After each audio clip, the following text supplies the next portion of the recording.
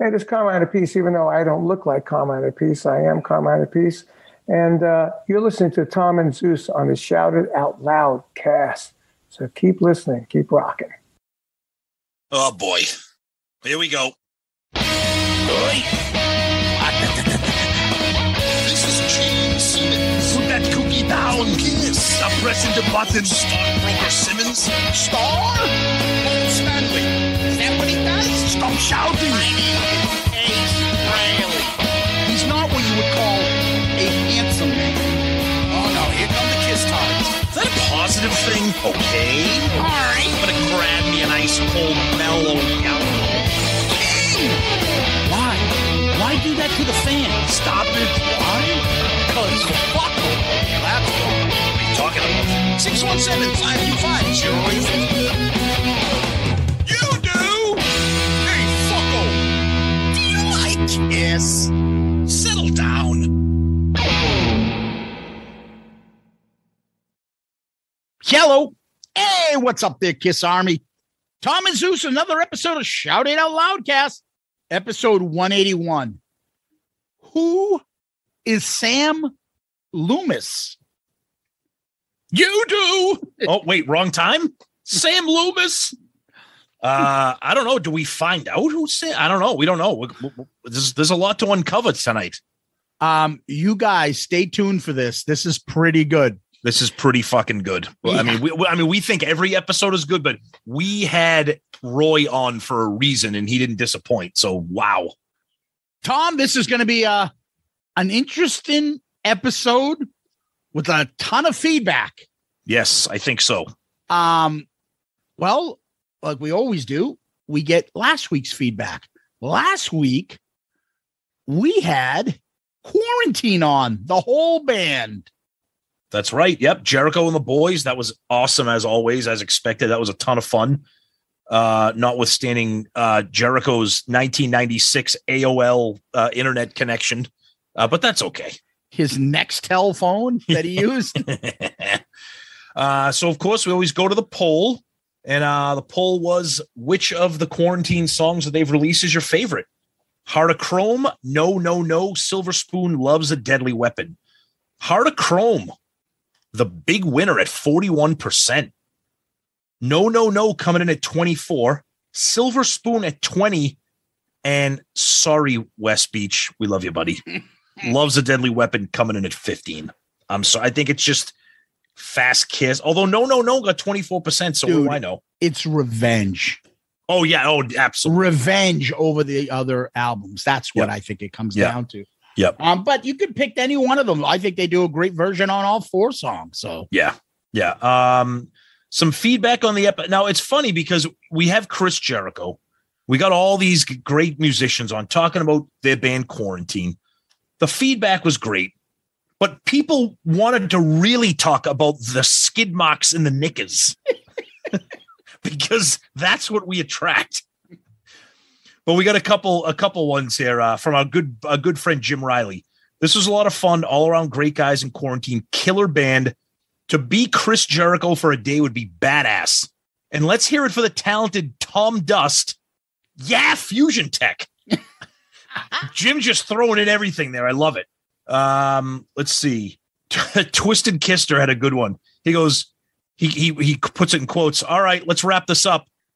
And then I look at the time and it says there's 52 minutes remaining in the episode.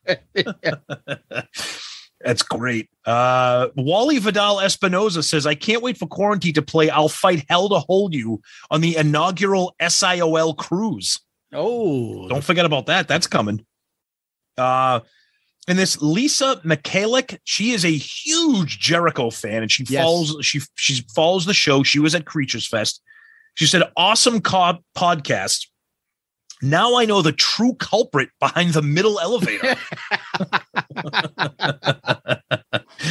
And then our good friend Courtney, who was just on, she said, hashtag the royal skid marks.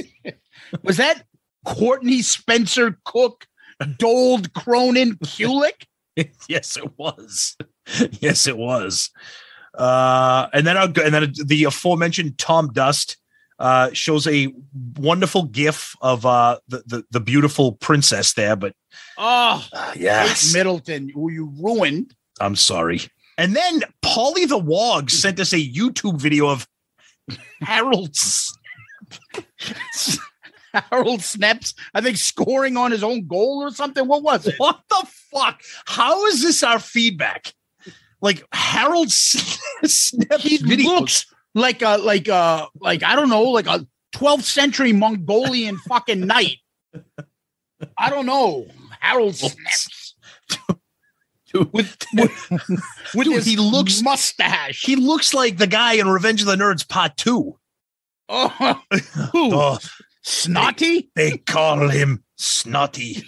Snotty. Oh, man. All right. So that's some quick hits with Twitter there. What do you got on the Book of Face? All right.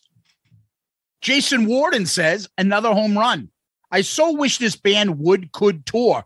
Appreciate them keeping my favorite ever of my band alive. Zeus was spot on about the G&P needing to show more respect for it. I assume that means Gene and Paul. Yep. Brad Baird says, looking forward to this. Glad there's no elevator to get in. Chris Deese, I got to stop listening to you guys at the gym. About drop my weights when Zeus did the good night, brother. God bless you. In the Ace voice. This is multiple times people are having problems at the gym. Listen to it. Don't do it. Don't do it, because we are not held. We do have an attorney as part of our podcast, but we are not liable if you drop a friggin' dumbbell on your big toe. We hired, they got me from the same law firm as Sam Small Print Lyman from Slapshot. That thing is like, see how silly it is? It gets you to laugh. But it'd be quiet. It's like 2 a.m. All right. I'm going to bed. All right. Good night. All right. Good night, brother. You think that's funny? How about being there and hearing Ace say that for real in the real Ace voice? Hey, where's the photographer? All right, brother. Mark Flores. In this episode, when referring to Love's a Deadly Weapon, Chris Jericho says, I would bet the farm Paul Stanley had nothing to do with it. I think he meant to say that he doesn't believe Paul performed on the finished recording we hear on Asylum, because I'm sure he's heard the early 80s demo of Paul laying the foundation. P.S. This song was going to be in the follow-up to Unmasked, but got ditched in favor of The Elder. Oof. And then he puts the YouTube, the clip of that Deadly Weapons. Mm-hmm. Yep. Mike Murphy wanted to take issue with, I think, the sound, Tom, on the podcast. And he brought up a bunch of famous sayings, apparently. This was a good one. Yeah. There's a lot there. So apparently, there you go. Over on the Loudcasters page, Sean DeHaan said, awesome episode, guys. Always fun when Chris is on. PJ was hilarious. You got to have him on more often. Or the reverse. Stay tuned. Yes. Charles Eaton, quarantine, hanging out with Tom and Zeus. Another reason why you guys are the best Kiss podcast around. Great fun, great conversation, hilarity poured out in piles. Jericho is always the entertainer, even with crappy hotel Wi-Fi. A great jumpstart to my Saturday work days. Thanks for doing what you do. To quote Star Child, boom. Oh, thanks, buddy. That's awesome. Don Logan ends with killer episode as expected. #1 podcast for a reason. Oh, nice. Thank you. Yeah. Over on our Instagram page, Tom.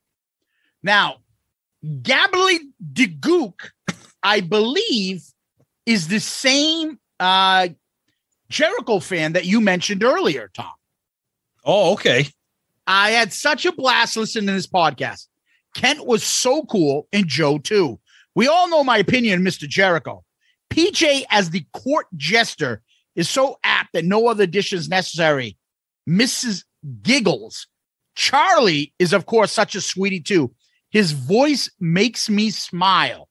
And then she added, okay, being a huge Jerichoholic, haven't heard that term in years. Of course I would listen in.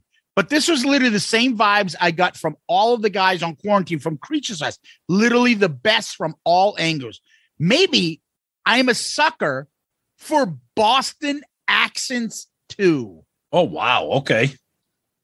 Yes, we hear about it all the time, our Boston accents. So just want to just say it out there. We actually got a compliment on them, Tom.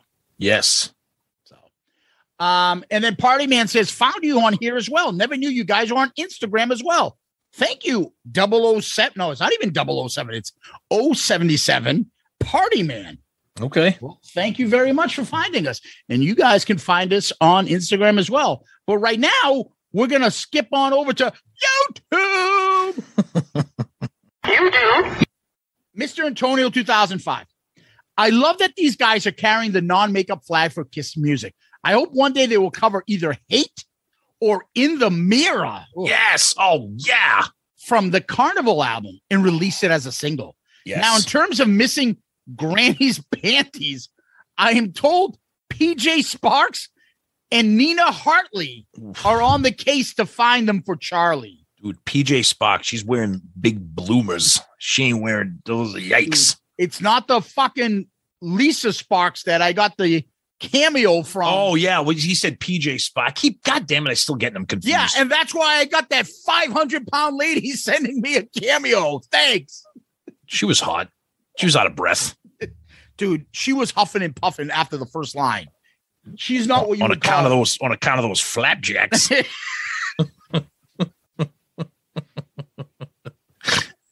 Hey guys, flapjacks.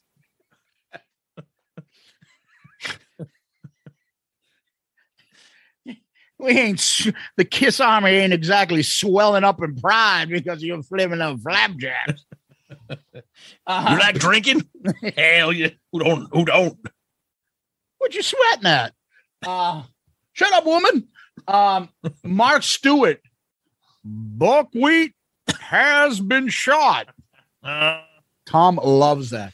I repeat. Do you know, I can't find that. I would have added that clip in. Me neither. I can only find like the video of them reporting after he's been shot. Exactly. Yes, me too. I couldn't find it. I can't find it on YouTube. I've looked everywhere. I couldn't find it. Obviously, I would have added. Me but too. It's always the clips after he's supposedly dead. Yeah. And then somebody named Sinkin Stanley here. Uh-oh. You may have had Sam Loomis on as a guest about 3 months ago. Oh, well, good timing for that comment. And then Nigel Savage says, I was thinking the exact same thing. Well, you guys will get your answer. Exactly. Stay tuned, my friends. Stay tuned. All right, Tom, what do you got? A couple quick emails here before we move on. We got our buddy Tony Smith. Love this episode. Anytime is a good time when Jericho was around. My only suggestion is do not get the princess on the show. I love the show, but I don't want an hour of hearing a princess getting filled with Zeus juice. Dude, I don't think we're getting Princess Kate Middleton on this show. Hey, aim high. You never know. I want to get the actresses that played the actors that played the royal family in the Crown. Ooh. Plays Princess Di in the other one, but I think they're both lesbians. But I think I might be able to switch them over. Let's try. You're going to try to pull a conversion like the stanza? Yeah, on both of them. Okay. Well, I'll just watch. And we could do that too. Do it so they can enjoy themselves. Enjoy your cake. And I'll put a watermark on them as they're enjoying themselves. And then we got an email from the great Wes Beach, who was very excited to hear Quarantine and Jericho talk about Love's a Deadly Weapon. Great email. And just to let you know, Wes, we forwarded your email to Quarantine for them to read, and they got a very big kick out of it. So that was nice. So thank you for sending that. I know that song is near and dear to your heart. So it was cool to hear them talk about it and how difficult it was playing. Charlie was hilarious, like talking about that song. So that was great. And then we're going to wrap up feedback here with a Facebook Messenger message from Mario Aguilera III.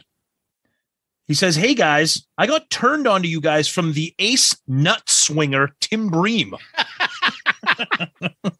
Oh, boy. That guy drives me nuts, but he is hilarious. I love what you guys bring to the KISS podcast. I only listened to one other KISS show, and now this one. I was very anxious to hear what you guys had to say about Creatures Fest, but then tragedy struck, and for that, you have my deepest condolences. You guys sound like we could all hang out in a bar or the patio with our favorite libations and talk music all night. I love when you guys have guests on and I learn even more about KISS. Keep them coming. Again, sorry for your recent loss. Have a great day, Tom and Zeus. Well, first off the bat, Mario, thank you for your kind words. Appreciate that very much.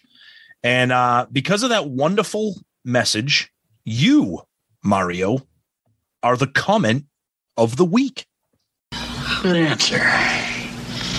Good answer. I like the way you think. I'm going to be watching you.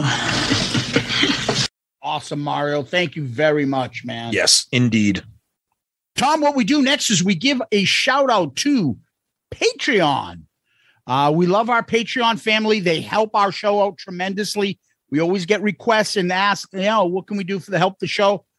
Come take a look at our Patreon account. See if that interests you. And come join our family. And it's a big help to us. They contribute to the show, and then we have other little perks we do back for them. That's how Patreon works, and it helps us grow the show. And it's a fun family. We come up with different things that we try to do to make sure that you guys are always enjoying your membership. And I can't tell you how many times that Tom and I sit back with the crazy thoughts and stuff that goes on Patreon with these guys. And we really enjoy and appreciate all your help. If you guys are interested, anybody wants to help the show, please go to patreon.com, go to Patreon, the app, Patreon, or go to our fantastic new website. You'll see a link right when you get in, Patreon. Go there, take a look, see what you like, and hopefully you'll join in on the fun. Yep, you guys are the best. We love the Patreon family. It keeps expanding. You guys are amazing. The help that you give us for the show. We try to give back to you, too, with some of the things that we offer on our tiers. Of course, being part of the album review crew, rotation of picks. You guys are the best, and we can't thank you enough. So please check us out, patreon.com, Patreon, the app, and just look for us. Tom, what we do next is we hop on over to KISS World. Not much going on. No, the tour is rolling on. Really nothing huge going on in the band per se. One little bit of KISS related news is it was announced that Peter Criss will be making an appearance at the New Jersey HorrorCon and Film Festival, which is September 16th, 17th, and 18th. And that is in Atlantic City. And I have never been to a HorrorCon. And that sounds pretty friggin' awesome. So who knows? Maybe that's something we'll try to drag our asses to. I mean, we've met Peter, but hey, road trip to New Jersey, check out some horror nerds and some KISS nerds. Might be fun. I can tell you now, I know our buddy Steve and his pals from Part of Hell are joining. Oh, nice. They already told me they're in. So nice. I'd like to think that, we can get a good group together and check out Peter and Gigi. That's right. But other than that, kind of quiet. No new merch, no new news per se. Obviously, we're going to get into it with Roy, but the Sam Loomis Facebook, YouTube page is down. That's been shut down, so we'll get into that. But yeah, kind of a quiet week in KISS World. Yeah, Tom. The only other thing is it's not really KISS related, but it becomes KISS related because of us. Apparently, our buddy Arnold is going around farting in some fat actress's face. Come here, sweetheart. What is the problem with that? You don't like it when I fart in your face? Come here, my beautiful little lady. Whoa. Dude, it was in the End of Days. That movie came out like 25 years ago. Why is that news? Yeah. How did that come up? I don't know. This actor was saying that, it wasn't an accident. He did it He fought it right in her face, in people's face. He did it deliberately, right in my face. Right. Let me tell you what I think of this movie. It's not a very good movie. The only good memory I have of this movie is farting in this woman's face. I don't know why she's talking about it now, but I just went up to her and I said, I'm making End of Days. That was it. Oh.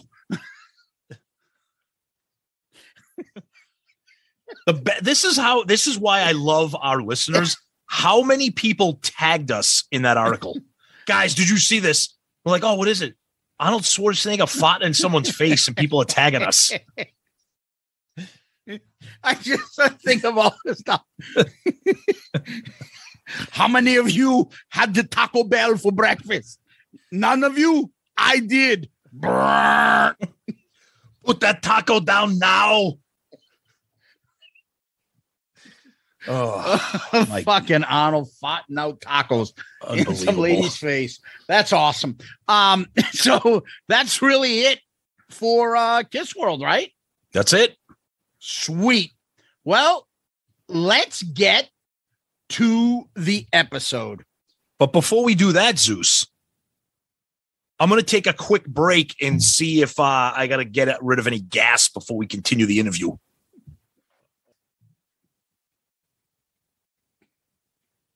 Well, I hope you have room for my fist, because I'm going to ram it through your stomach and pull out your goddamn spine. By the way, ooh, I gassy.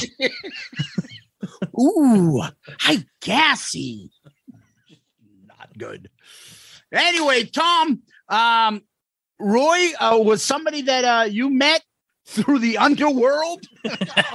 I don't know where, but he was a great guest last time. He is a unique, let's just say that, eccentric. Yep. And he doesn't pull any punches. No.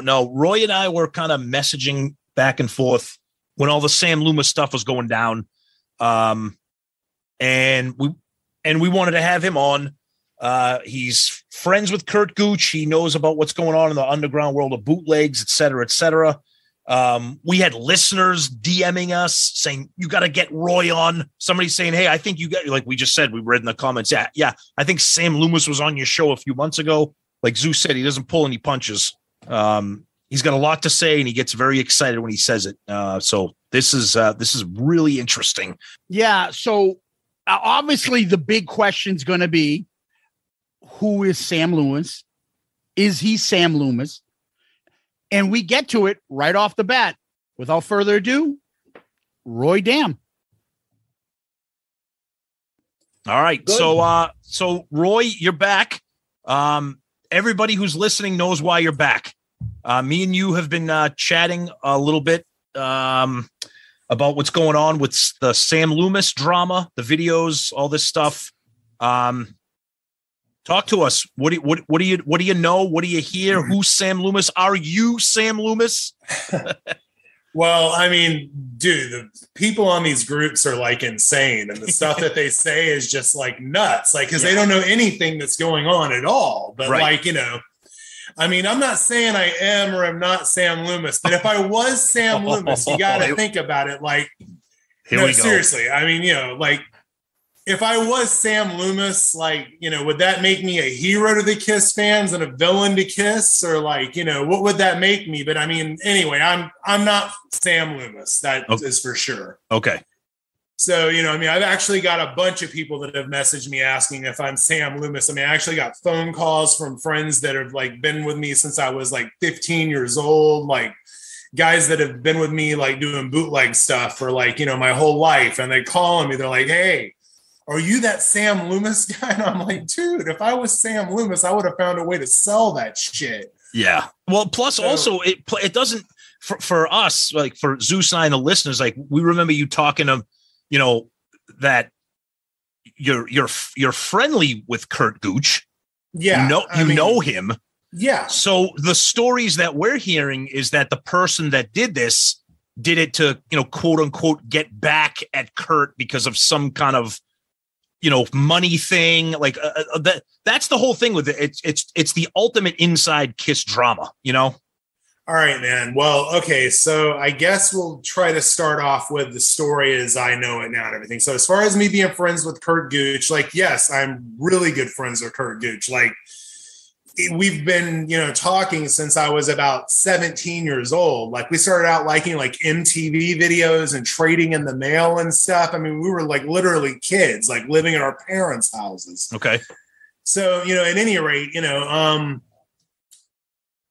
I remember around 1996, like Curt Gooch, like started getting involved, like with like doing crazy interviews with people and like tracking down information. He'd always be telling me all this stuff that he was doing. And I was always like, you doing what, man? I never really got it until eventually he puts out the book. And then I'm like, oh my God, like that's what he was doing. So, and that sort of leads into the other parts of the story here that I'm getting at, which, because, basically Curt Gooch has dedicated his entire like youth, like his whole life, to like tracking down these rare Kiss things. He's put in enormous amounts of hours and footwork and stuff. And I mean, like, and basically I can tell you right now, he has nothing to do with Sam Loomis. He did not give this Sam Loomis character or whoever this person is any of this stuff. We actually pretty much know who it is. But at any rate, you can't say, you don't want to. I can totally say who it is. Like, we'll just refer to him as Mr. Andy for right now, or Andrew. But at any rate, I'll get back to that later. Let's talk a little bit about like what's been happening with Curt Gooch and Go stuff. ahead. Like, I'm not here to speak for him. I'm just here to like, I've been in these Kiss groups and I tried to say like, hey, I know Curt and this isn't true. And I mean, these people were just all over me with like crazy disinformation and incorrect information and people that literally just like don't know anything that they're talking about. So it's going to be hard to like put all of this in a row today for you to understand. So like, I'm trying to like do it in order, I guess. But like, as far as me knowing Curt, I've known him for a long time. He did all of this work and he's become like, a big deal Kiss fan, if you will. But like, dude, he does like a lot of legitimate work. Like, he's into image licensing, which is something before the end of the show today I want to explain to these people that don't understand it, what it is, how it works, why it's important, and who it helps and who it hurts. And like, we're going to get all that information in here today, like before the end of this conversation. But sure, let me try to like keep it in order here. I know sometimes I get hard to follow, but I'm going to try to go in line here. So I've known Curt for a long time. He's done a lot of legwork. To me, I guess, like, he didn't say this, but I do. The guy has dedicated his entire youth to like preserving these cool things that people don't know exist. Okay. I mean, and so like he started out as just a fan like me. And then he went in one direction. He did like legitimate image licensing. So he's like part of that, and I did like more unofficially kind of stuff. Like, we kind of quit talking around 1996, which is when he was doing the book and like being Mr. Legit and like, and I was Mr. Boot guy. Right. So, at any rate, Gooch has totally like invested his entire life into like getting all of these things. So he deserves the rewards. There's a lot of people out there that think that like he's been robbing the band and this and that. And that's not how it works. And we'll get to all of that before the end of the story. But basically, Gooch did not give these videos to anybody. As far as I know, all these people have made all of these accusations without a single piece of proof. There's not a text message, an email between this Curt and this supposed Sam Loomis character. You would think that if they're going to finger someone, they would be able to say, okay, and here's some emails from when I bought this stuff, and here's the text messages, and here's some payment records from when I paid him on any form. I mean, literally, you could give PayPal records, bank transfers, like anything, but this is literally just some guy who's hiding in a basement, doesn't want you to know who he is, but he wants you to know where he got everything, which is completely like not how this should be working. You can't just finger someone and say, hey, I got this from that person, unless you can back up what you're saying and like, dropping little hints about who has it and who doesn't. And we can also get to that later, but basically Gooch doesn't have anything to do with it. That's it in a nutshell. Let me ask you. Oh, Zeus, go ahead. Yeah. So what I want to first ask, and this is I'm not a bootleg collector. That's Tom. I mean, I'm obviously a big Kiss guy. So what I understand, and correct me if I'm wrong, Tom, this all started, what we started hearing was that somebody was buying these things from, let's say, Curt, and Curt was saying, you will have the only copy of this. Buy it from me for right 10 there. Grand. Let me just throw one little thing in there, not to disrupt you, but basically, let's think about the mentality of that thought that you just said. Like, okay, because there is indeed a buyer circle, and I'm going to tell everybody about how it's working and who's involved as much as I can. But like, Curt is not one of these people. Okay. But here's the deal. Oh my goodness, dude, you totally got me off track here. That's okay. Let's get you back on track. Zeus, okay. Zeus, go back to what you had just said. So when I interjected.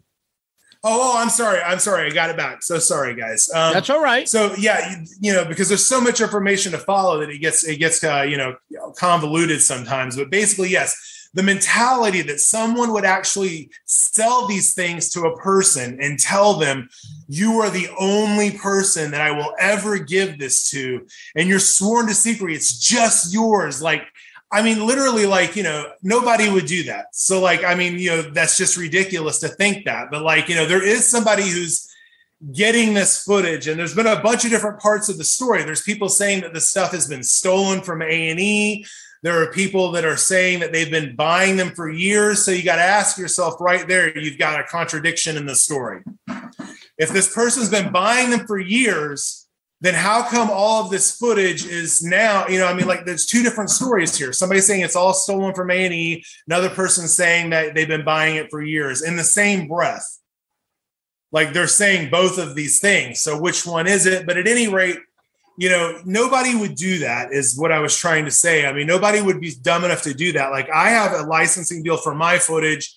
And if I, sell it to somebody or give it to somebody and I tell them you're not allowed to do anything with this, I just wouldn't tell them you're the only person in the world and you're going to give me this huge amount of money and I'm going to let you be that special person. Like, I just feel like anybody involved in a transaction like that would be smart enough to know better, and anybody who's involved in that transaction will be better, better than to tell the other person that. Like both parties should know better than to think that. Roy, we're dealing with kiss-tards. So right. you're speaking more highly of their intelligence than I think they're worth. But my point is, the story was that, again, I'm giving you like the simple background that I hear it as a layperson outside of the bootleg era, right. Area. So that Curt would say, because they're blaming Curt, I've got this video. Here's the video of Kiss firing Peter Criss. It's a secret video. I have it. Here, you can have it, $10,000. Then he goes to the next guy. Here, I have this secret video of Peter Criss getting fired. 10,000. It's just not a realistic scenario. Right? That's what's not enough people. Said. Okay, here's what I believe is happening. Okay, go ahead. There is a circle of fans that I have always joked around and called the meet and greet gang. Okay, now these are basically Kiss fans with a whole lot of expendable money. They're very successful and good for them. But at any rate, they have pooled their money together, went to someone and bought this footage, whoever that may be, because like I'm telling you right now, as far as Gooch he will never tell me that he sold that footage. He says there is no record of him selling any of it. And I believe him. I mean, what else can I say? I mean, There's a million ways that footage could have been got or people could have had it beyond him. We're also talking about an enormous body of footage. Some of it is, owned by Curt Gooch and he has a copyright, and other stuff is owned by Kiss. Other stuff is owned by in-house video crews. Like, it's not like a clear-cut thing. We're talking about a whole bunch of different footage. Gooch owns some of the footage that was leaked out and was being shown, but I don't think he owns all of that footage. How would it get out then if he owned it and didn't sell it? I really can't give you an exact answer on that. If I knew, then we would all know. But I know that there are a group of guys who have mouthed off within circles of fans. So I guess, unfortunately, you would have to call a lot of this rumors. Mm-hmm. But, there's strong rumors from people that I've known for a really long time that don't usually BS about things like that. And the bottom line, what that I have been told is that there's a group of fans that buy the stuff, they have it, and they basically control that footage. Okay. And I think what has happened here is that someone who, I will call Mr. Andy right now, has basically was able to infiltrate that circle, through like just, sheer charisma and being the younger Kiss guy. And he's a cool guy to know and everything. And so, Mr. Andy goes and he gets this footage from the Buyers Club. Okay. Mm-hmm. He gets a hold of that footage. And then that's where the story starts to get really crazy because there's been a lot of, man, guys, it's so hard to make this make sense because there's so many people involved.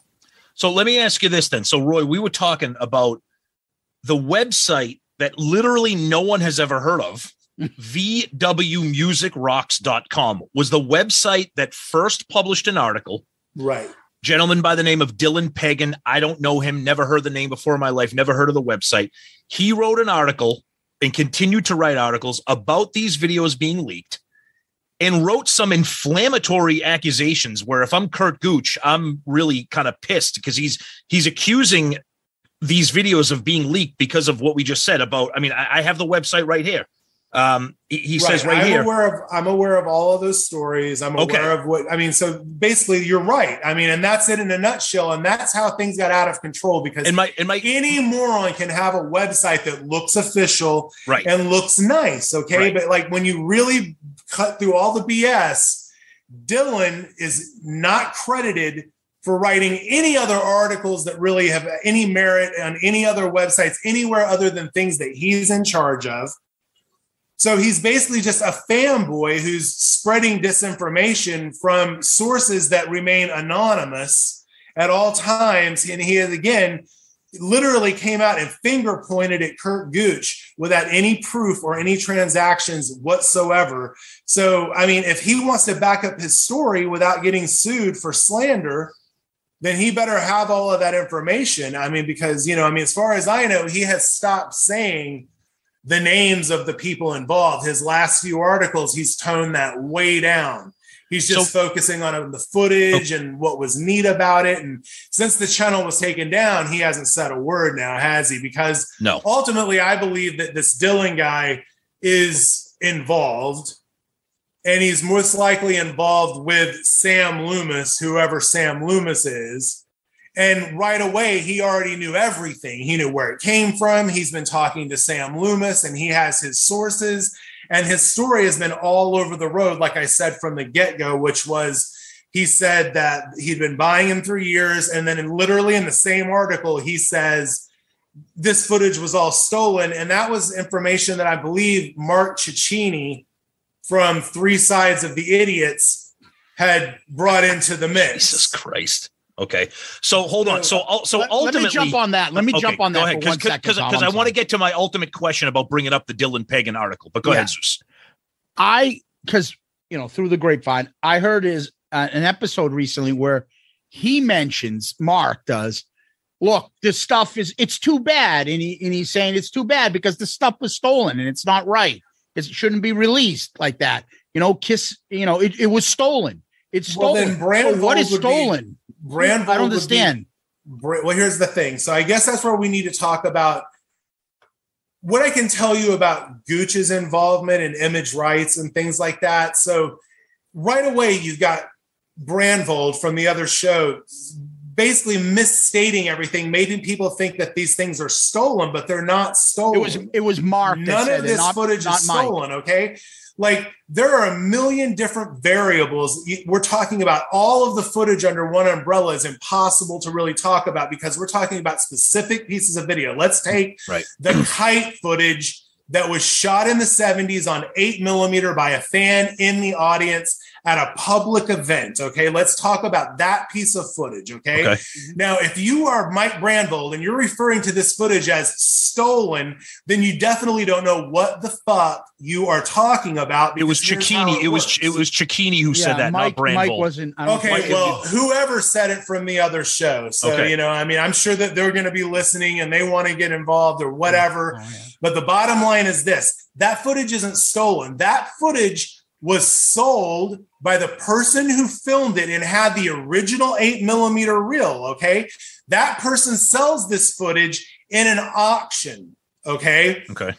Gooch and company become the owners of said footage. When they become the owners of this footage, that person that shot that footage back in the 1970s, back in 74, the original filmer or the estate or the wife or some family member of them that is selling that footage signs a piece of paper that says they are giving away what is called image rights to Curt Gooch from the original person that filmed it, okay? Because there are so many different levels of this, okay? Because when you talk about image rights, that footage now becomes property of Curt Gooch. Right. Bottom line, okay? And if anybody wants to use that for any documentaries, if anybody wants to use that footage for any sort of legacy projects, if KISS wants to use that footage, they have to license those image rights from the person who owns them, which is now Curt Gooch, who purchased them from the original filmer. Okay, so ultimately, Roy, that footage was never stolen. Okay, hold on. So ultimately, my question here, when I read that VW Music Rocks article by Dylan Pagan, those are very, very specific and detailed accusations. What is the motivation behind making specific false like why bring up Curt Gooch's name? Why bring up money? Why bring up that that he didn't hold his end of the bargain? Those are specific. Right. Well, here's the thing. So again, there's got to be a motivation. Right. Well, that's the thing. When you talk about Curt Gooch, he is not part of the normal KISS fan where he literally doesn't even have a Facebook page. Okay. Now, but when he did have a Facebook page, he was here's how it works. KISS guys, I don't know if you ever noticed it, but many of them are right-wing extremists type, like, freaks, like Trump guys and stuff, like all of them pretty much. Like I'd say like 99.99% of them are. Okay, so Gooch is not. He's a very liberal guy. Okay, so when he was in these KISS groups and stuff, he would get into arguments with these people, okay?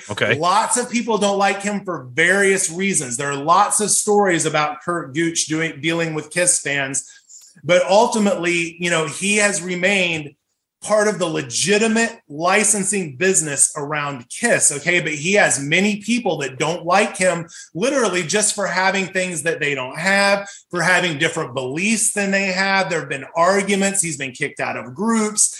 I mean, like I said, I don't speak for him. I'm just giving you a general observation. When you ask me, why would they want to finger him? Well, that would be a good reason why. They don't like him for any multitude of reasons. Let's finger him. We'll get back the guy that we don't like, and we'll rob KISS, because ultimately, we'll get to this later, this footage being released is robbing KISS of the ability to have never before seen footage in their documentaries, in their legacy projects, in their box sets, in their future Kissology sets. Like, that's who ultimately was being hurt by this footage being released. Yeah, and you bring up a great point. Yeah, okay, maybe they don't like Curt personally. Maybe they're trying to fuck him. But ultimately, you're fucking KISS and the KISS fans, because when we had you on for the KISS Vision episode, a lot of those things led to KISS release of the Kissology videos, the official videos. So now you see these magnificent videos that people have never seen before. The quality is neither here nor there, but that gives it that nostalgic feel. So now the KISS fans are being robbed, and KISS is being screwed, when it seems like this is like a hit job on Curt, and I just don't understand why. That seems such a petty, minute thing that I can't wrap my head around. Whether I don't even know Curt, never met him before in my life. I don't have any proof of who would want to smear him and exactly why. All I have is there have been many incidents of him arguing very publicly with these different KISS people that own forums, people that own Facebook groups. And as you well know, I believe that Zeus here had said KISS fans were basically retards. And he's correct. KISS tards. And they literally band together. And you got to understand, Gooch has one up the admins of these groups multiple times. Like, they'll talk about release dates, things that happened in the KISS universe, things like that. And then they will literally start to argue with these admins, and they will kick him out over this. And they'll be like, he's a douche. He thinks he knows everything. But here's the thing. Gooch actually does know pretty much everything, and you can get mad at him all day. But the bottom line is he has like multiple enemies in that circle. And you can see that online, like these trolly people like band together and stuff. And I mean, like, when it comes to the fans in general, I understand the self-interest of wanting to see the footage So it's very easy to get people on board and say that Gooch is some bad guy that's keeping you from seeing what you're not, these things. But that's not the truth. The truth is that these pieces of footage exist. They are owned by various entities. They're not all owned by Curt Gooch. Some of them are owned by KISS. Some people own, like literally, there can be extreme incidents like with, let's say the footage from Japan. Let's talk about that. There's the company NHK, the original broadcast company that shot that film, owns that film. Okay, now there could be things that I'm not able to tell you about, like maybe they have sold their catalog of all the NHK tapes to a private collector, an investor, a group that deals with image rights, because basically if that footage is ever going to see the light of day, the people that own the image rights need to work together with KISS, because KISS owns the music, the performance. Right. Okay. Someone else owns the image rights. And that's where the fans cannot wrap their head around how these things are owned or not owned, or who owns them or who doesn't own them. Again, it all comes down to each piece of footage is different. Different people are involved with each piece of footage. Someone who shouldn't have had all of that footage, who is clearly close with this buyers club, where they get the footage, I can't tell you. I know that, like I said, Gooch has told me man to man, he's never sold this stuff to these people. So I have to believe him. Why would he lie to me? I've known him since I was 18. There's literally nothing else I can say to defend the guy on that, because it all comes down to none of the people who are saying they purchased this can prove by showing documentation that they bought it from this person. Therefore, it's just fanboys spreading rumors. Those rumors could have come from any group, any fan forum, or any other number of places. All right. I have two questions. Go ahead. Sure. My first one is the guy that was doing the magic book. Ross Radley, who owes me money. And I hope he's listening to this show, because he owes me money. But he got part of this. He's part of this. Right. What is his role? That's the thing. That's the thing. See, right now, you just said right here, live on air, for everyone in the free world to hear, that Ross Radley is involved in this. But here's the thing. Nobody has proven that Ross Radley is part of this. Okay. Now, I literally, I'm going to tell you guys, I'm from the outside looking in for the most part. My whole fandom with KISS kind of stops in the year 2003. Mm-hmm. Ross Radley and stuff, he's new guy. You know what I mean? Like, as far as this KISS fan world to me goes, okay? I have only recently heard about Ross Radley's book, that he supposedly did fans wrong. These are things that I'm just now hearing. But the problem is we should not be out here spreading disinformation saying that Ross Radley is involved, because guess what? The only person that has said Ross Radley is involved is, let's name it again, ding, ding, ding, two people, Dylan Pagan and Sam Loomis. Right. Well, that's why I'm asking people. They have the same story. They have pushed that story into the KISS fandom. And that's where we're at with this. And they've pushed this story into the KISS fandom without a single ounce of proof. Dylan, if you're watching this, prove me wrong, because I would totally apologize. But you can't. Because, and I'll tell you right now, I've had people that have gone and spoke to Dylan for me. They have asked him for the proof, and he said, my story stands. And he literally said, I have screenshots of these conversations between him and this third party that he said to this person, I have no proof, but I stand by the people that I have been talking to. So why that? Okay. So why now? Why do this now, and why do it so rapid fire over a 10-day, 2-week period? Why now? Why do it right now? Why not drip it slowly? Why? Because there's a lot of people involved. Again, you've got. But what's the motivation? What's the motivation to do it right now? Some of that stuff might technically owned by KISS. Some of that stuff is technically owned by Historic Films and Gooch. That was the other thing too. You've got people on the line talking about Gooch only holds 2 copyrights. Well, here's the thing. Gooch works with a legitimate licensing company. Now, if you look up Historic Films, they own thousands and thousands of copyrights. They own the US Festival. They own Elvis on the Ed Sullivan. They own Beatles on Ed Sullivan. They own pretty much the entire Rick James like live video history. They own bands. And the only way for this footage to ever see the light of day is if those bands license that footage that is now owned. See, like that's the game of image rights. And they, I can see why fans think that's a bad thing, but there's always going to be people that make money in the music business because that's why it's a business. So let's move to the YouTube page itself. It was run by Sam Loomis. We don't know who Sam Loomis is, or nobody, well, somebody does. Right. Who and how did the page get shut down? Do you know that? What's your thoughts on that? There were several entities involved. The reason why it didn't happen overnight is literally for the same reasons I just explained to you, because you have many people involved in owning that footage. Okay. So first person that gets kicked in the balls is Curt Gooch. Right. So Curt Gooch has to call up another guy who's involved. And then that person has to get his paperwork.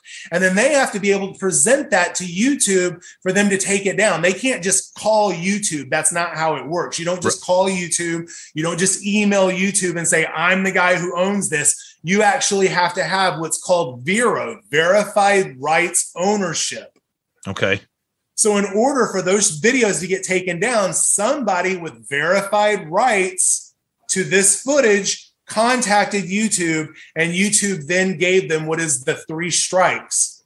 If you get 3 strikes on YouTube, your channel will cease to exist. So I can assure you that now Sam Loomis, who maybe in his own mind didn't even know that, wow, my God, someone really does own this, and they got my shit taken down. And he's probably thinking, whoa, maybe I shouldn't do this again, or maybe something bad is happening behind the scenes. I mean, and again, I have no proof of it, but I mean, words like the powers that be are involved and stuff. So like, there's a lot of circle talk, again, this all unfortunately comes down to fanboy rumor stuff. But, literally, I'm sure Kiss was well aware of exactly what was happening, even if they're on tour. With today's technology, someone can walk in a room and easily say, hey, you're not going to believe this, but hey, it's like it takes 2 seconds. And then at that point, now you've got Kiss is upset because believe me, when I tell you Kiss wants to give you fans what you want, more than likely. I don't speak for them either, but I would assume that if they have any business sense, they're thinking about legacy projects like the A&E documentary, like an Alive 2 box set or something, and they want to put an Alive 2, DVD that comes in the box set, and it might have Japan 1978, and no one's ever seen that, right? Like if somebody revenge uploads all of this footage to YouTube, guess who doesn't get to put out that box set and maximum capitalize on it? Like now I have to say, in my own defense, I'm the one who said that nobody can ever one-up Kiss. And that's true.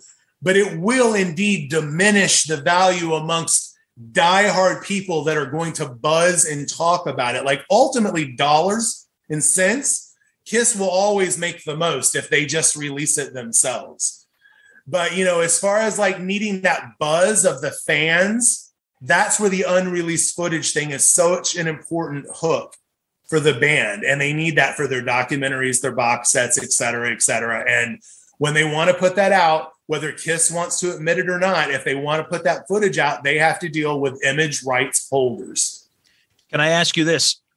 Have you been in touch with Curt during this entire Sam Loomis YouTube thing?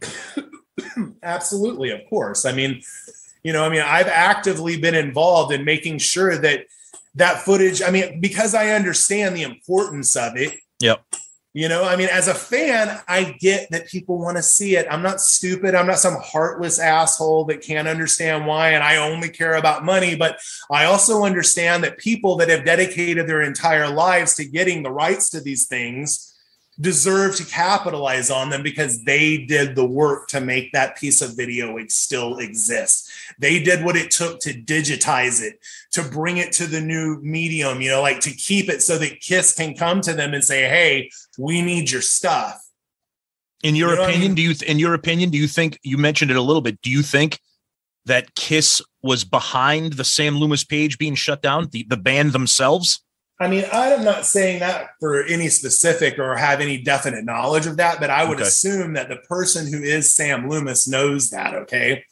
Because that's where the story gets a little bit more, I don't want to go full conspiracy and jump off the You can go full conspiracy. It's okay. I'm not going to go full conspiracy because I mean, let's just say that, I have fairly, accurate knowledge of the fact that Mr. Andy is the person who wanted to put all of these videos up because he was asked by the band not to do any more video projects because ultimately his stuff was too good. I mean, there's some things about Mr. Andy in me that people don't know. Like he's actually worked with my videos that are now owned by Historic Films. And Mr. Andy has my footage on his channel. And so I actually gave it to him to put up.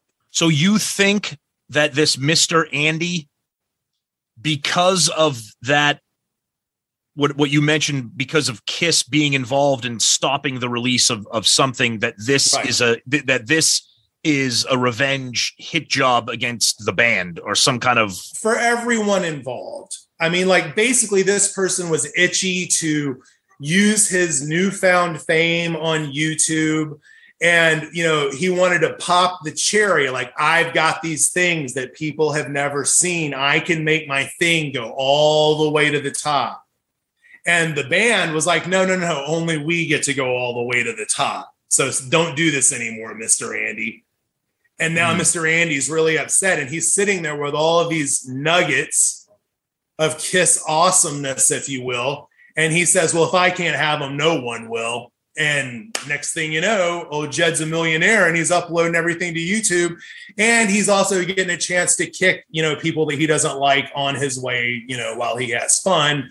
I mean, that's sort of like where we're at. I mean, it sounds a little conspiracy theorist, but, the rumblings are just a little too loud that's exactly what's going on, because there are a lot of people involved in owning that footage, making sure that footage got out.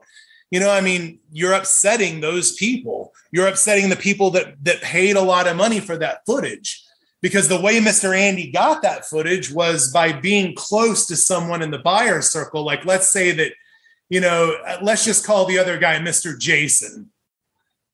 Mr. Jason gave Mr. Andy all of these video clips because Mr. Jason had the money to pay for those video clips. And that's how Mr. Andy got the video clips. And people might not know this, but Mr. Andy and Mr. Jason, they aren't good buddies anymore. So, he doesn't have to worry about whose toes he's stepping on. All right. So, okay. All right. I'm trying to piece this all together. That's some breaking conspiracy news right here on Shout It Out Loudcast. But the funny thing is, Zeus, before you jump in, the funny thing is, Roy, we know who you're talking about. Okay, we don't. I'm sure know, everybody does. We don't know either of them personally. But your story, I love conspiracy theories.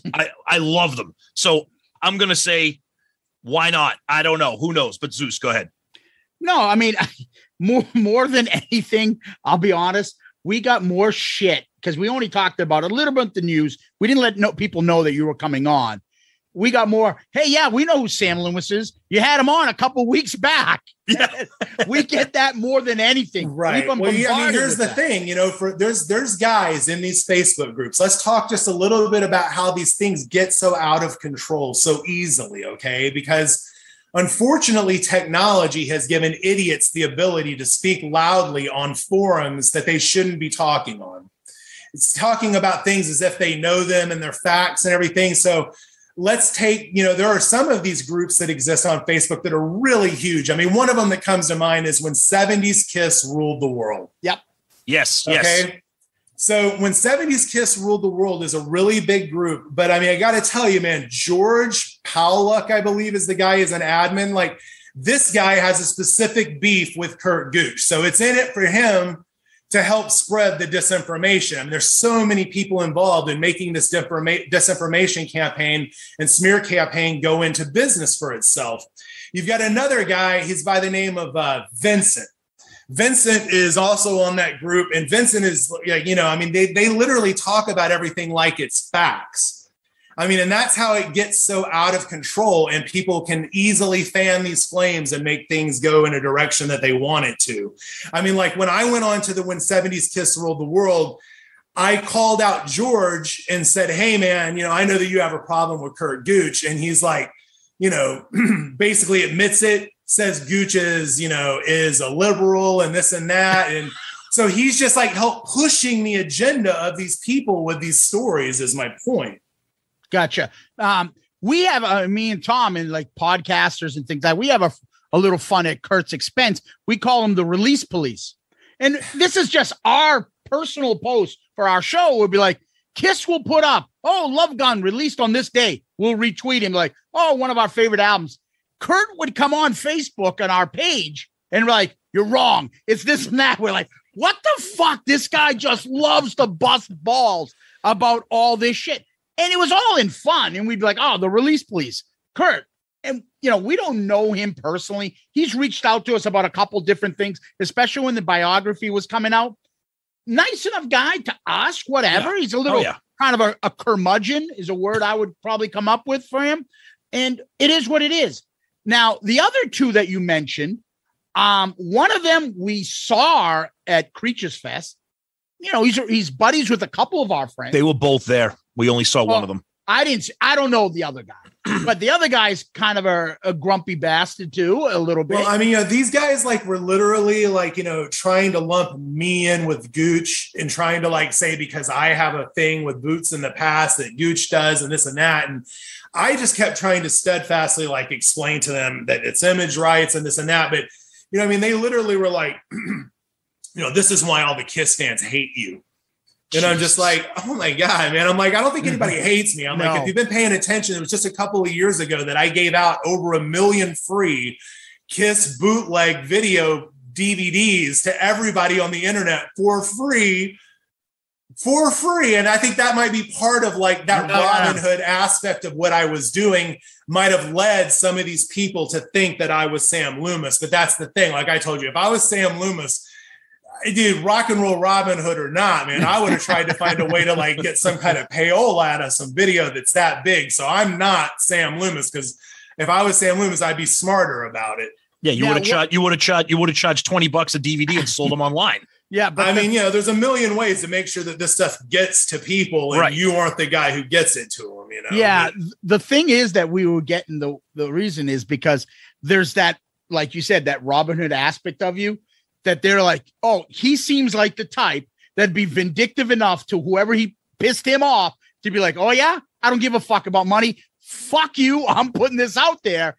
That's your right. That's how you probably would. I mean, if I had that video like that, I would have probably done something like that. And that's why they think it's you, because you have that attitude about fuck him. I don't give a shit if I don't make money. I'm going to fuck this guy. But you wouldn't fuck Curt because you have no problem with him.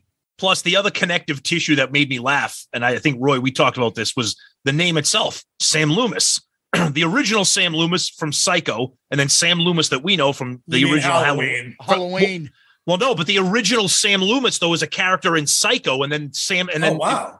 You got me today. I should have already known that. Oh, no, Sam Loomis was the boyfriend of the Janet Leigh character. That was his name. His name was Sam Loomis. And they did that as an homage to name the doctor that in Halloween 1978. Look at Tom go. So I just got schooled. Tom got me. No. I'm not trying to school it. No, man, you got me, dude. I didn't know this. Now I do. I'm going to have to keep in mind, because you will laugh. I actually got a message from a guy. I do a bunch of stuff with Halloween collectors. Yeah. And I actually got a message from a guy who online calls himself Sam Loomis. Uh-oh. Good luck. So I literally when the guy messaged me yesterday, I actually kind of was like, you got to be kidding me. So I hit him over the head with it. I was like, you know, hey man, I was like, I'm sure you've been getting a lot of messages about this name that you have on Facebook.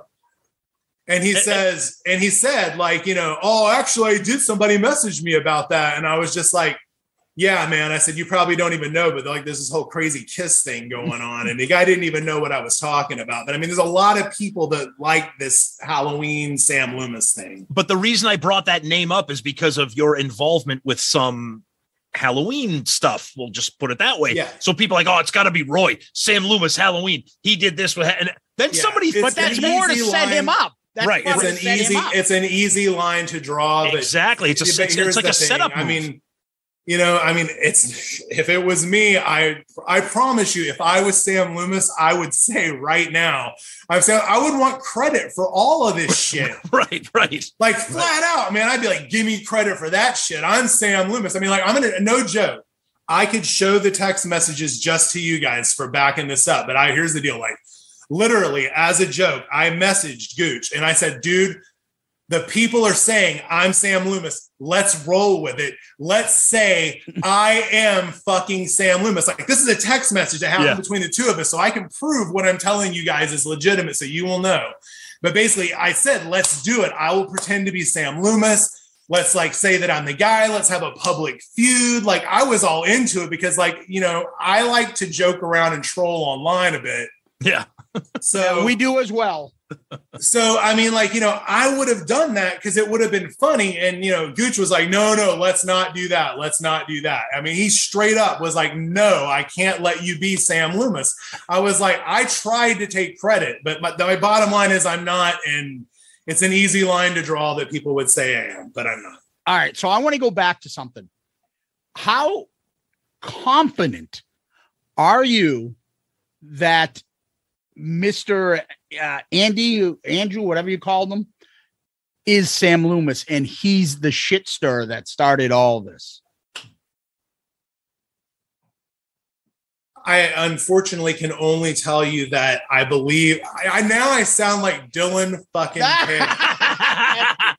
I stand by the sources that I have. That's okay. And so now I sound just as bad as those cunts, and I am not like them at all because they're fucking trash, man. I mean, I'm just telling you, man, that's exactly what's going on. That's what happened. That's how he got this stuff. Like, you know, and here's the deal. I mean, I know that this Mr. Andy has ties to the boot world. So like, maybe that stuff will see the light of day and all you guys will get what you hope for or whatever. But, you know, if that happens, it happens. But, you know, I mean, it seems as if this person has stopped. That was another thing too. When the channel got taken down, I was literally the first person notified because I was involved in making sure it got took down. I literally messaged Gooch. I'm like, dude, the channel's gone. He's like, holy shit, that's awesome. So, you know, I was directly there when the thing got taken down. And my exact words to everybody involved were, let's see if this guy really has balls and shows back up tomorrow. Because if he was really the stuff, if he really wanted to be Sam Loomis, the guy that nobody knows, and Mr. Scary, I'm going to get you, he would keep going, but he didn't keep going. And that's the deal. See, Mr. Andy's kind of a pussy and everybody knows about that. Oh boy. Those videos, you know, that was literally everybody who knew about this was like, that seems too sleazy for Mr. Andy. And I'm like, no, that's Mr. Andy. All right. So those videos, the stuff that got released, is there a finite amount of people that you know own this? So it has to be one of 15 people that own this. So, and you've talked to the other ones and you kind of, it's not him. It's him. You know, I really, you know, I only vaguely know the exact people who are involved in the buyer circle. I only really knew about one of them who was named to me. And yeah, man, I mean, that's it. You know, I mean, I can't give everybody the definitive answer that they're looking for, unfortunately, but you know, I mean, the definitive answers I can give you is 1, Gooch wasn't involved. 2, the people who said he was don't have any proof. 3, I'm not Sam Loomis. 4, anybody who says I'm Sam Loomis can't prove I'm Sam Loomis. So we're all in the same big shit boat together, like, you know, stirring down Fanboy Boulevard, trying to figure out where we're going. All right. So as we wrap this up, and this has been amazing. This is why we had you on. What was your reaction? And what was Curt's reaction, if you're aware, when the Sam Loomis videos started to drop? Did you know did you know that it was going to happen, or were you like, holy fuck, what's going on right now? No, first of all, I didn't know. I actually found out about the Sam Loomis channel on the When 70s Kiss Ruled the World page. Some fan guy put a link up to the thing, and I saw it. And so I instantly became aware of the drama, and I ran right to Gooch. I was like, dude, people are saying this and stuff. Yeah. But here's the deal. Every day that a video came out on that channel, I was as fucking holy shit as much as you guys. Oh, yeah. Absolutely. Like, I mean, seriously, it's not like I'm Mr. Kingpin. Just because I had a lot to do with Kiss Boots, 20 years ago, doesn't mean that I have a key to the vault and I have already had all of this stuff. I mean, Every time when that Asylum footage came out, I was like, holy shit. Yep. Like fucking Asylum footage. But, I was actually picking apart the technical aspects of where that stuff would have came from and how they got it. And I mean, it's just like, let's take, for example, that piece of footage from the Atlanta Inn store. Mm-hmm. Okay. Dude, it's pretty simple. A news station filmed that piece of video. It's candid video. It doesn't have anything to do with Kiss. The news station owns that tape. The news station is willing to sell that master tape to a private party who then becomes the owner of that piece of footage, and not even Kiss at that point has the rights to sell or do anything with that footage. And that's what we all need to keep in mind, is that, like, there's too many players in the game for it to just be one guy against one guy and all of this. I mean, there's so many players involved, that's it in a nutshell. But well, my last thing for you would be, where do you see this going? Do you see somebody else taking up the reins and trying to load more stuff on? Or do you think this is dead and done? As a guy who just loves the fucking game as much as I do, hell yeah, I hope this Gooch is going to hate me for this shit, because I know he's going to hear about this right away. Motherfucker, if you're listening to this and you're all mad at me right now and shit, I want you to remember that I said this. I hope that motherfucker comes back and keeps putting that video out and does this, because this has been the funniest, most fun, awesome shit I have ever fucking seen. I feel super bad for Gooch, but the bottom line is I have enjoyed every second of it. I've enjoyed that people thought I was Sam Loomis. I mean, I'm upset for the fact that, the value has been decreased in things that are owned by Curt Gooch. That part upsets me, and I really meant that. And I defend him to the death, that he put in the legwork and he deserves to reap the rewards for it. But as a drama hound online who loves to joke around with these people, I've been enjoying it. I really have, so that's it, man. I mean, I think that this person is going to stop because they have come to the realization that I think they were unaware of other people really are involved. They thought they could get away with this, and they started worrying there could be consequences if I keep doing this. So maybe they stopped. Maybe that was enough of a warning shot for them. I don't know. But I'm telling you right now, Sam Loomis, Mr. Andy, or if you're not Mr. Andy, you're some other guy and you want to punk me out, make me look dumb, come out right now, man. Keep going. Put that shit up. Tell us who you are, because I'm in. I'm in for the whole deal. If you want to come out and say who you are, I would love to be proved wrong. And that right there is a perfect way to wrap this up. Roy, this is why we had you on. You're always a great guest. We love talking this stuff with you. Thank you so much for spending some time and just having some fun talking about this crazy inside Kiss nerd discussion. We appreciate so much, buddy. Thank you. I hope that, I got to tell you guys, I know that, no disrespect. I know that there's a core circle of people that listen to your show, and then they're close to this subject and everything. And I think that they will be able to follow everything that we've said here today. Oh, yeah. But if there is anyone else out there that's trying to figure out what the fuck has been going on right now, they are just as confused as they were yesterday when Dylan fucking Pagan was a rock journalist. Yeah. Well But I love you two guys. Fucking fuck you, Dominic, and fuck you, Dylan Pagan. I'm Roy Goddamn. Fucking, they call me the one-man crime spree, the world champion of videos, the man that's causing all of this shit. Roy Goddamn. I'll see you guys later. All right. So needless to say, that was a little bit more explosive than maybe we haven't bargained for. He did drop some names. He didn't drop full names, but anybody who's in the KISS world, the podcast community, is aware of who he was referencing. And like I said to Zeus, when you watch, 60 Minutes or any kind of major network do an interview, the interviewer asks questions and the guest answers. And, we are not responsible for his answers. We didn't know what the hell he was going to say, whether or not he had ideas or convictions about who Sam Loomis is. Apparently he does. And Roy is kind of wired into that community. So whether or not what he says is accurate or not, we don't know. No one knows. But it was very, very interesting to hear his take on the story from the get-go, the YouTube page, Curt Gooch, who he thinks is involved, the story behind bootlegging and, licensing, etc. Blown away, and Roy doesn't disappoint. Yeah.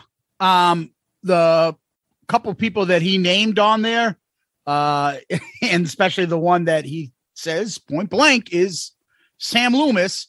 We don't know him from a hole in the wall. If they aren't, they have a platform here. They can come here and say it. It's not a problem. Absolutely. Again, yep. We didn't know what Roy was going to say.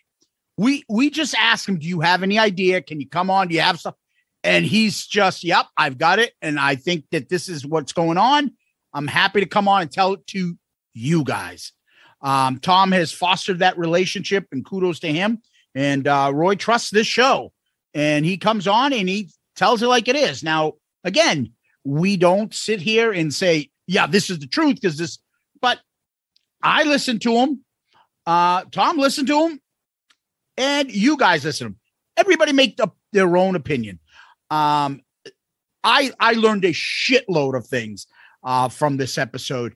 I hope that, that this mystery does get solved one of these days. Who knows? By the time this episode drops, it might get solved. But I found this more fascinating than the first time we had Roy on. Yeah, when it comes to this kinds of stuff, whether it's KISS Vision or this inside bootlegging community underground stuff, it fascinates me. Like I said during the interview, I'm into conspiracy theories. I find them entertaining and dramatic. And like Zeus says, we don't, we're not saying that what Roy said is the gospel truth. We're telling you that in our opinions, in the communications that I've had with Roy off recording, he's connected to a lot of what's going on in this world. And I understand that Roy has his own reputation, and there are people that are going to hear this and see that he's a guest and be like, God, I can't believe you guys had Roy on again to talk about this. And that's your opinion. But I'm telling you that we wanted to have him on. He's got a lot to say. You heard it all. And it was pretty much what we wanted from him in terms of his insight and opinion. Yeah, and there was some more off the air. Oh boy, there certainly was. That gets me to kind of harden my opinion, I guess. Right? Yeah. Right, and same with you. Yep. But I'm sure you guys will have your opinion, and as always, we love discussing this stuff and try to do it without being too much of kiss-tards. I've seen other people talking about this stuff online or other podcasts. God bless them. I just can't do it. I can't break down. Well, in fucking film clip, the 18th and 34-second mark, this one is similar to this. Like, I'll be honest with you. I don't think I've even seen any of those videos. I know they're out there, and I'll see them in my own time and break them down. The fun aspect of all this is the drama. Is the drama in the kiss-tard community. That's right. That's right. What fascinates me. Yep. Who's doing this? Why are they doing this? Who people think is doing it? It's stuff's fascinating. Now, again, if someone that got named doesn't think it's not him, great. We'll be happy to spread the word when that gets cleared or discovered or whatever. Mhm. We have no dog in this fight. None. That's the None. big thing. Yeah, we don't have any. Right. That's a great way to. We don't have any dog in this fight. There's no self-interest here about who it is. We don't care who it is per se. Meaning, if it's person A, great. If it's person B, great. We just thought it was entertaining, interesting. We know that this caught the imagination of the KISS world. It's dramatic. The KISS tards love the drama, the Facebook group discussions, the Twitter discussions, and for us, there's no one better than Roy to do it. Yeah, I will tell you, Tom, before we had him on, I told you, I'm telling you, Tom, I think it's him. I think it's him. He loved those accusations. Yeah, I'm like, it's him. I just think I said it to him. Like, you are a vindictive, angry person that would be like, you know what? Fuck you.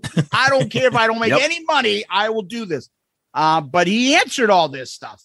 Yeah. And I don't believe that anymore after listening with him and talking with him, especially a little bit more off the air, too. Mm-hmm. Yep. Absolutely.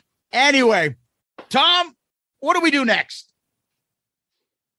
We got our question of the week.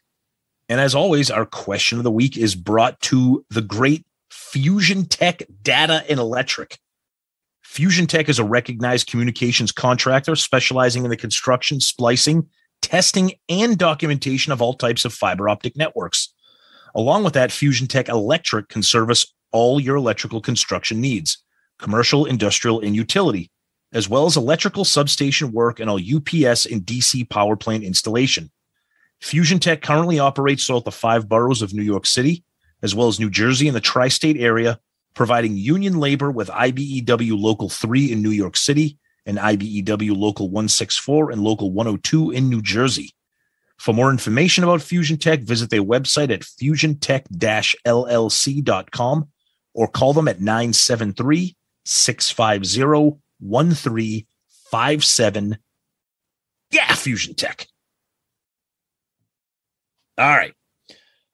So we got a question here from our good buddy, Jeff Kinsley. Hey, Tom and Zeus, hope you guys had a blast at Creatures Fest. I have a question for you. If you could incorporate a single personality trait from each of the original members, what would they be? Or we could paraphrase it and say from one of the original members. If you want to pick one, pick one. If you want to pick 1, 2, 3, we always like to paraphrase these. And by the way, Jeff Kinsley, part of our wonderful Patreon family. Thank you, Jeff, for that and for sending us a question. So, Zeus, personality traits from the original members. I guess I would probably say the first thing that comes to mind is Gene's work ethic. Bingo, you stole that from me. Yep. Yep. Honestly, that was literally. I think I was going to say Paul's sensitivity. Paul's sense of humor. No, Gene's work ethic jumps right out of the gate for me. Yep. And then the other one, if I was going to pick another one, honestly, I would say Ace's sense of humor when it's controlled. His goofiness, when it's not like disruptive, I think is just infectious, which is why I think one of the reasons people love Ace. And I'm Italian, like Peter. I have a short fuse like him. So Peter, love you, brother. Good night, brother. Paul, I don't know if there's a single personality trait from Paul that I would want. I mean that sincerely. I would say determination. He is fucking one determined motherfucker. Yeah. Drive. Okay. I'd say that. At least when he was younger, he's like, I don't want to be this, chubby loser. I want to be a rock star. And he was determined to do it. And he did it. That's true. It's true. That's a great question, Jeff. Thank you, buddy. And again, thank you for being part of our great Patreon family. We appreciate it. And Fusion Tech and our good buddy, Joe Decker with Fusion Tech. Thank you, guys. Tom, where can people find us? Start with our amazing, awesome website, shoutoutloudcast.com. Please check us out. You got all the episodes there, all the rankings. You can shop for merch there. You can check out all of our wonderful guests and the links to their social media sites. You can look at our album review crew stuff, our Zeppelin Chronicle stuff, everything. We're very proud of that website. It's great. A lot of fun, a lot of information. Check us out there. You can send us messages directly from the website too, or you can choose to use our email, which is shoutitoutloudcast@gmail.com. And we also have our social media that obviously you guys know we're very active: Twitter, Facebook, Instagram. You can tag us, send pictures, and we've gotten a ton of great pictures from people. Thank you for sending those in, wearing the Shout Out Loudcast shirts, whether it's out doing something or at a show or whatever. Thank you. You guys are awesome. And you can get those shirts by going on our website and clicking on the merch link. And we're part of the wonderful Pantheon podcast network of shows, all different kinds of genres of music, tons of shows there now. And again, we're going to sing the praise of our Patreon family, patreon.com, and the app. You can search for us there. Tom, I always like to tell people to DM us Twitter, Facebook, Instagram. We love getting them, and we try to interact as much as we can. You can subscribe to our YouTube channel. We're trying to get us to 700. So I say this all the time. Feel free to go on, and whether you listen to us on podcasts or listen to us on the YouTube channel, whichever one you use, still subscribe. It helps the show get out to the masses. And another thing that you can do for us is you can give us a 5-star child review on Apple iTunes, on Spotify, on Facebook, anywhere you can. Good Pods is another one that people are using now. Yeah. Podchaser as well. As a matter of fact, Tom, we got one on Podchaser recently. All right. This is from Justo Jake or Justo Jake. I'm not sure how I pronounce it, but I apologize if I don't do it correctly. Jake, who do you work for, Jake? I work for Moish. I work for Mayflower. You got nervous because I was pulling wheelies. No fucking stopping the tolls, no nothing. Anyway, he writes, my absolute favorite podcast. Tom and Zeus are very entertaining, have great guests, and are extremely funny. I never miss their shows. Awesome. Thank you, buddy. That's amazing. Thank you for taking the time to write that awesome review. Appreciate it. Yep. And we are very grateful. If you do a 5-star child review for us, we'll certainly read it on the air and tip the hat to you. Thank you very much. While we're tipping our hat, we always seem to forget to do this. Our buddy Tom Dust, people are loving his intro. We get constant feedback on that. Yep. That it's very addictive. And Love Tom did a great job with that. When we thank Tom a lot, and he's done a lot for the show, and we're really appreciative. Thank you, Tom. Absolutely, Tom. Yep. Love it. Thank you so much. And then you can always go to our fan-fucking-tastic website. On our website, you can see rankings, reviews, episodes, photos, our friends of the show, guests. You can click on them and see what, their websites. You can click on the Loudcasters page. We've gotten a few people have sent us in new ones of them in the Shout It Out Loudcast gear. And that's what we'll put you on. Now, you playing with your pet turtle is not what we're going to put on the Loudcaster section. If you're wearing your Shout It Out Loudcast gear, or you put your pet turtle in a Shout It Out Loudcast koozie or something, then yes, it would go on our Loudcaster section. Exactly. But we've been putting them out there. We have the Creatures Fest section. We have the cruise section. And, speaking of that, Tom, we still have one spot, I think, open on our supposed maybe ticket on the cruise, which is the second cruise, the original cruise that we're scheduled for right now. Again, the website is shoutitoutloudcast.com, shoutitoutloudcast.com. The email for us is shoutitoutloudcast@gmail.com, shoutitoutloudcast@gmail.com. So if we have the wrong Sam Loomis and you want to tell us you are the Sam Loomis, feel free to email us. Absolutely. And let us know. Yes. Tom, what we usually do is we end with famous last words, and those are lyrics to Kiss songs. You got any? Oh, I do, from one of your favorites. Okay. What goes on behind closed doors? Private wounds, open sores. You're your own worst enemy, and cheap thrills bring you to your knees. The fuck is that? While the city sleeps. Oh. Oh, fucking terrible. I think I'm the only one that likes that song. Oh, boy, it's a big one. Oh, well, I've got one for you, Tom. Okay. This one goes like this. Well, if it's too hot, you're too cold.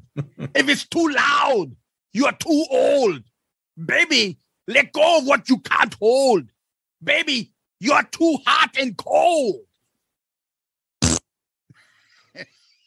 Oh, sorry, I gassy. What a great way to end an episode. Roy Damm, Tom, Loudcasters, Kiss Army, thank you. Huge thanks to Roy Damm for taking the time to get into some conspiracy theories, some deep woods Kiss nerdery. We love it. All you guys out there, love you guys. You're all the best. Zeus, as always, my friend. Thank you. Peace out, Girl Scout.